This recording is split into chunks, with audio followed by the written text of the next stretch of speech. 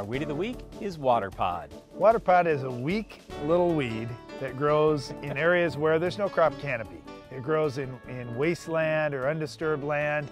It grows in little drown out spots out in your field.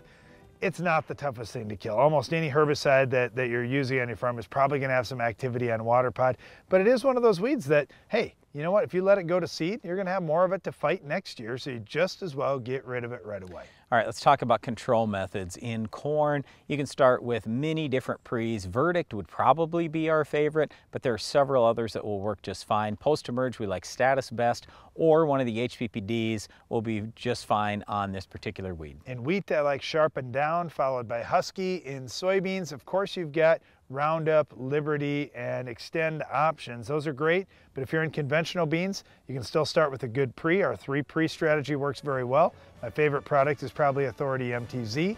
Then post-emerge, you've got choices. I would use something like Raptor or Pursuit plus Flex Star.